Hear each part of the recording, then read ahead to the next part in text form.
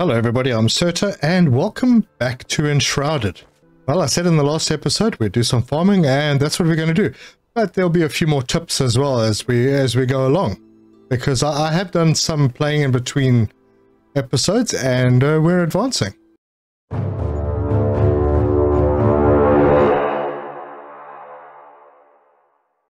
Let's have a look. Obviously I did a little bit of farming so I knew what I was talking about. But let's see what we need.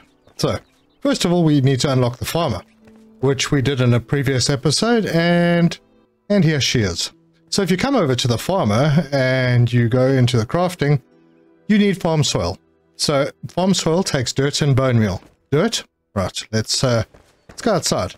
Now I've come outside of my area, but dirt is everywhere. So if you just dig in the ground, you pick up humongous amounts of dirt. So that's where you can get dirt. Bone meal, on the other hand, gets crafted in the grinder. Okay, so your grinding stones, you put bones in here, and it spits out bone meal. So that's that. So we've got a bit of both, so we can make a little bit of this farm soil. Okay, that's it. So we've got farm soil now, so that's cool. What we need next is a seed bed. Seed bed takes wooden logs, metal scraps, and farm soil. So there's where you need the farm soil. So we can make one of those. And we can go and place them outside. Now I already have two. I want to put another two in. So there's one for now. I'll still figure out where the other one's going to go. Actually, maybe over here. All right. So we've got four. I don't know how many you need because you can do multiple recipes at a time. So for example, I wanted these bushes because I use my arrows quite a lot, and I need for that reason I need a lot of twigs. So these give twigs. Now the recipe to make these you will find in the seedbed table. And if you go into the recipes, there are 14. Shrub seeds just need plant fiber. So you get plant fiber, you chuck it in. For every one plant fiber that you put in, you get 5 shrub seedlings. Okay, these are the seedlings. And let me take these out. And what we can do is go down over here. If we take these seedlings and we put them into our storage, now you can fiddle and plant them however you like. I find it quite easy to press X, put the snapping on. And that way it tells you if you are too close or too far away. Now right now, because these are grown, they're not actually showing properly. But I'll just put another row over here. Whoops. And if I make a mistake, I can press E to repot. I want it there. Couple over, couple over, couple over. And like that. Okay.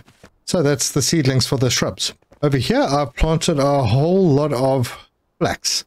And the reason I planted flax is because, well, we need flax to make cotton. And in between episodes, I did get the hand spindle. Sorry, linen, not cotton. And that takes flax. So 2 flax for 1 linen. Cool. So this hand spindle, this smelter, and what else was there?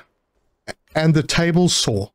Now, those you actually need parts for. So, like, for the table saw, there's a quest that you get given by your carpenter to go out and find the circular saw blades. Now, at this stage, you can't make them yourself. So you have to go out and find one on the quest.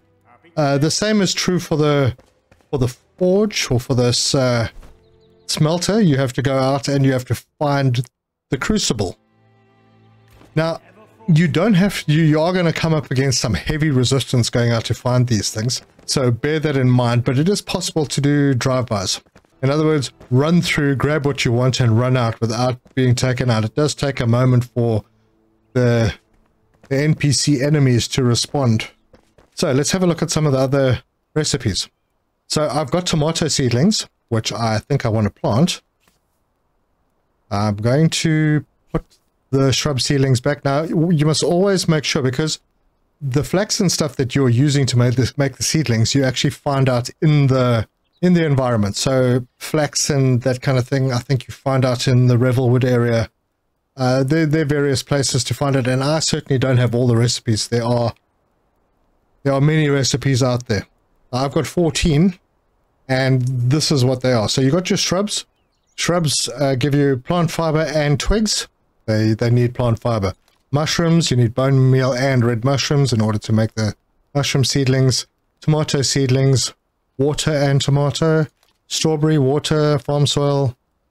Strawberry, they get quite expensive. There's beets, farm soil and forest beet. Berry bush, obviously for berries.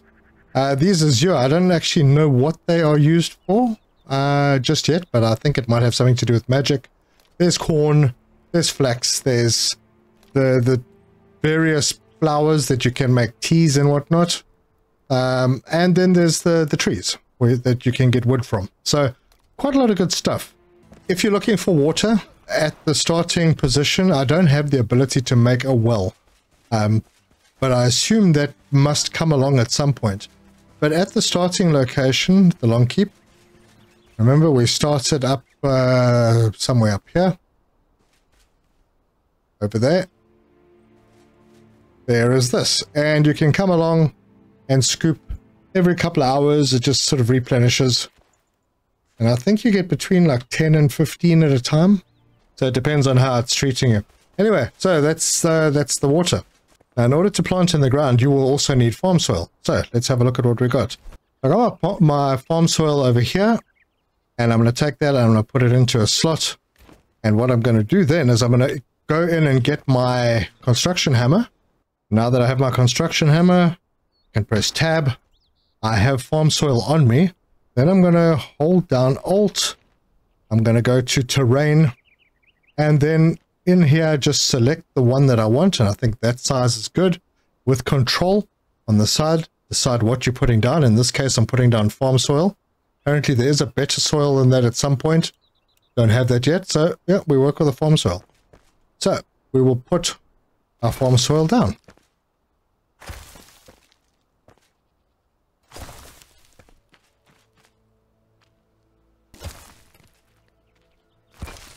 And it is as easy as that. Okay, now I'm going to unequip by pressing tab and go and put my tomato seedlings back in place. And I'm going to start planting some tomatoes. And I've got snapping on, so you can see it snaps from one spot to the next. So if I click there, the next spot it won't allow me, but there it will. So that's what I'll do. There's a row, and can I get another one in? Oh, I can. Good. And just carry on planting. And there you go. Now, over the next day or so, those will grow up, and we'll have some more goodies. Now, I have other stuff in my farm. Okay, this one now just has flax. Make sure that when you harvest, you replace before you use.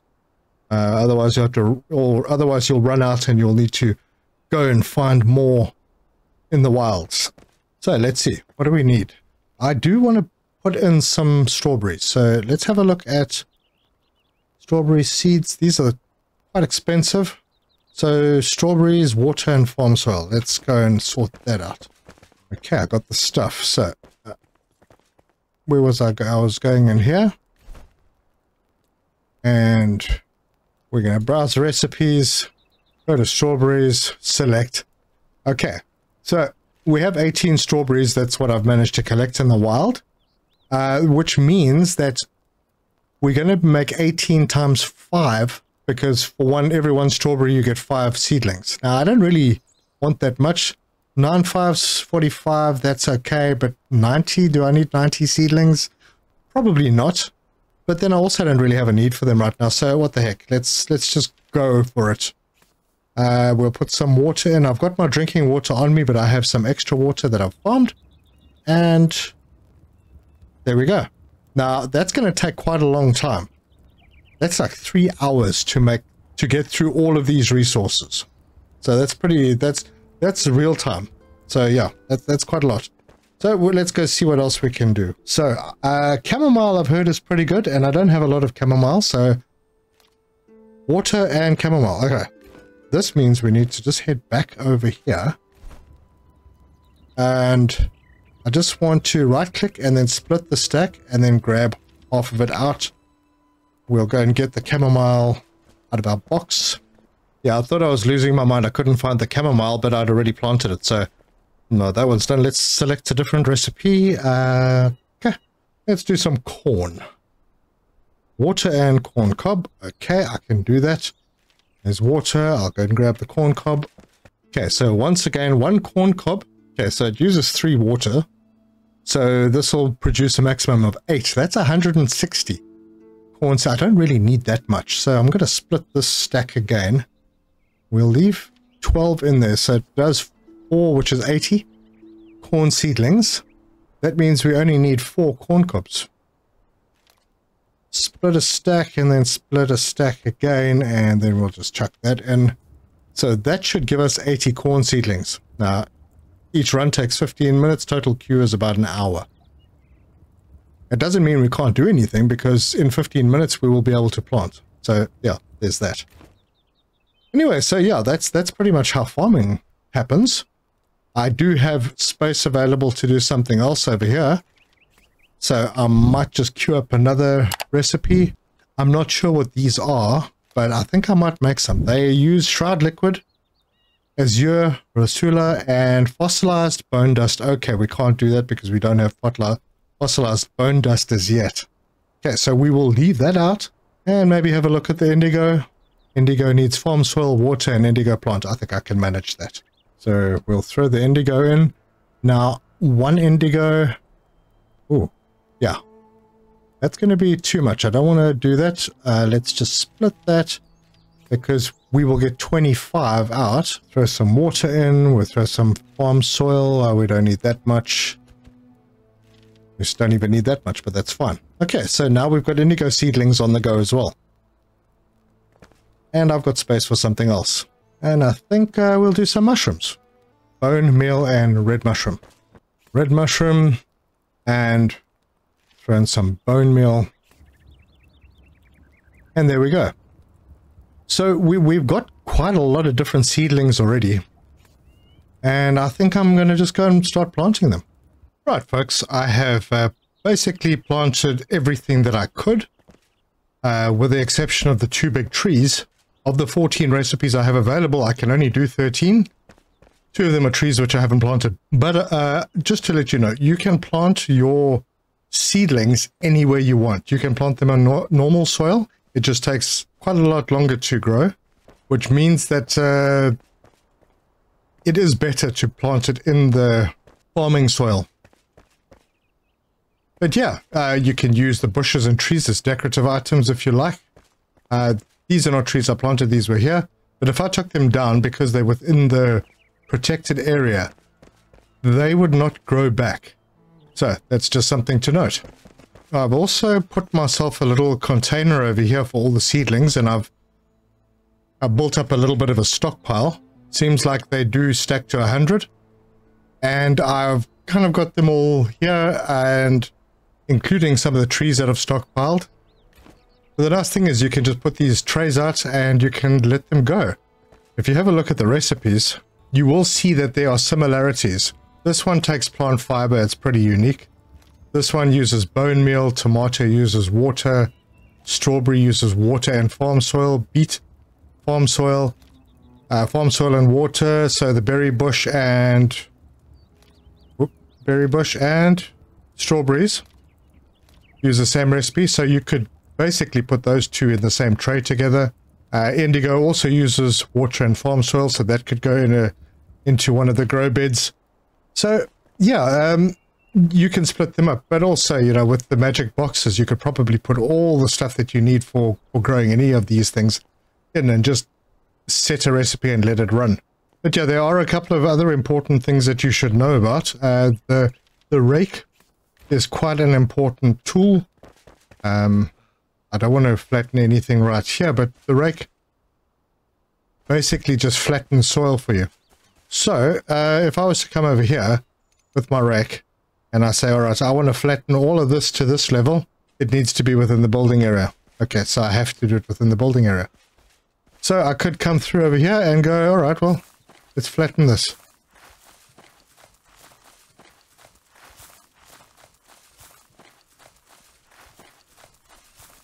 There we go.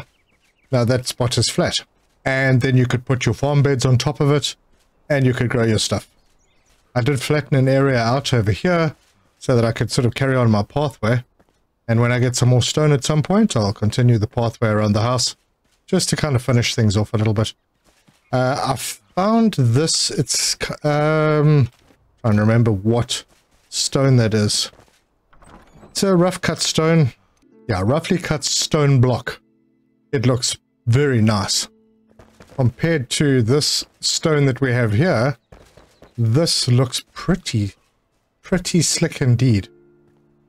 So yeah, I just put down a bit of floor, a bit of wall, and I just wanted to see how the openings work and all of that. And I have to say, I'm pretty impressed.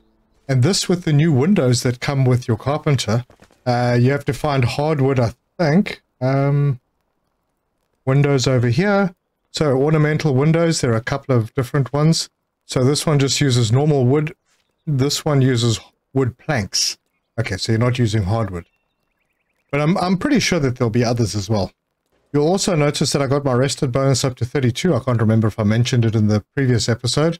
I don't think I did. I've upgraded my armor because I got access to the kiln or the smelter. So I was able to make copper bars from the copper that I farmed out in the outside. And then I came over to this good fellow and I made myself the copper axe. That's that one. The copper pick. The scrappy rake, which is a new one. It's an upgrade on the one that you make in your workbench.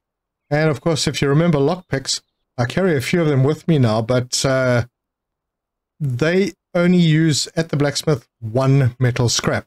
Whereas if you were to make it yourself, under the crafting menu, that lockpick takes 2 metal scraps.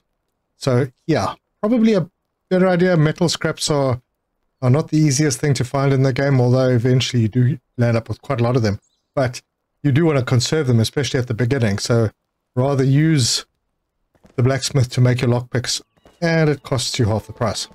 As I was talking about the rested bonus, I've got furniture in here. There's some books. There's a head, a stuffed head. There's a mug. I think those are ornamental. They don't really give much benefit. Things that give benefit, the mat, table, chairs.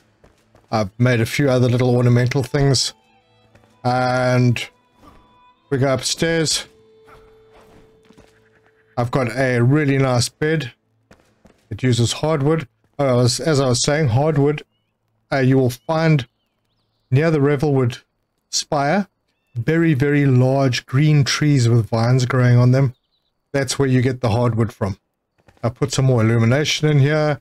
I've got some toilet things going. Got my toilet, my bath, my basin. So yeah, these things all add up to give you a rested bonus. And I think you could probably push it a bit higher.